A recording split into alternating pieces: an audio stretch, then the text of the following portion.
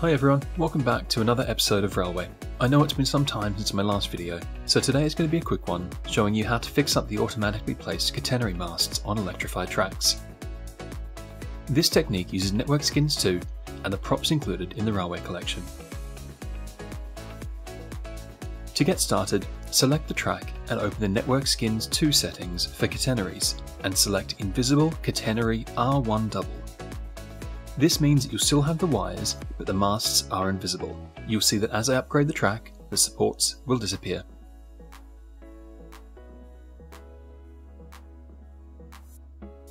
In the UK, catenary supports are typically spaced at between 50 and 60 metres.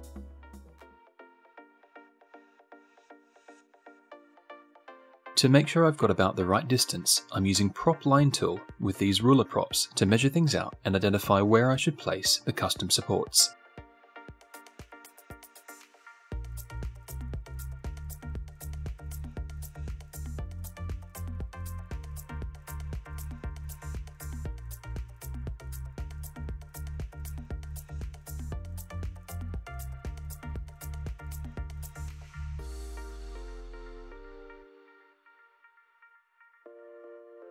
I'm using the Swiss style props here, and they're made up of a few individual parts.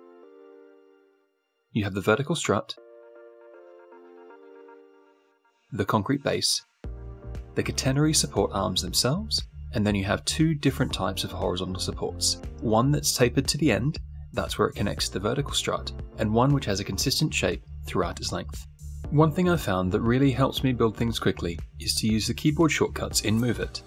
I have Ctrl-H mapped to Align Heights, which will align one item to the height of another.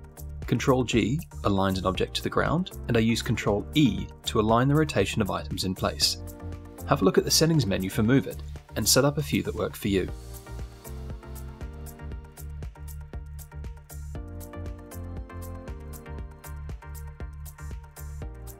A trick I use quite a lot to ensure items are aligned is to use the Ctrl-E keyboard shortcut I mentioned earlier to rotate items in place, and then hold Alt while rotating objects to snap the rotation to 45-degree increments.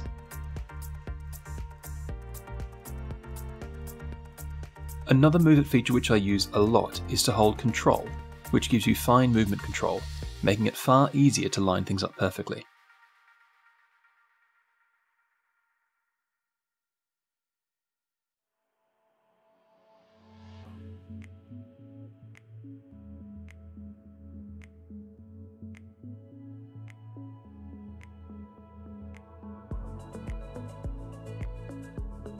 I've created two separate support beams here because there's not enough space on just one for 4 support arms. Instead, I'll use this one for the diverging track and the other for the track going straight ahead.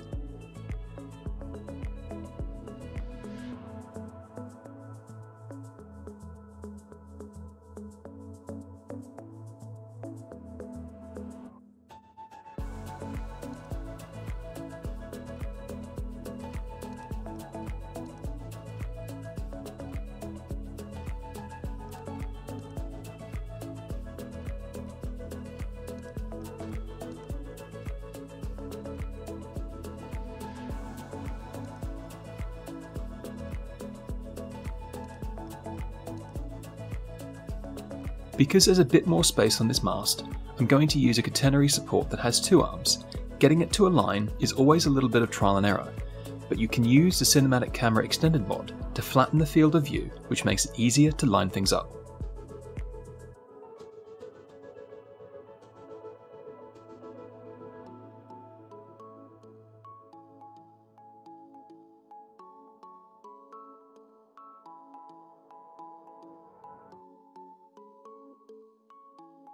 So, with the final few touches, we're done. Now this railway junction no longer has catenary masts clipping into tracks or into trains. It's really quite a quick way to tidy up some of the default behaviour in the game to make your railways look that much more realistic. I hope this quick tutorial has been helpful for you. I have another one almost ready to go and can't wait to share it with you. If there are any techniques like this that you'd like me to focus on in future, please do let me know in the comments. But for now, see you next time.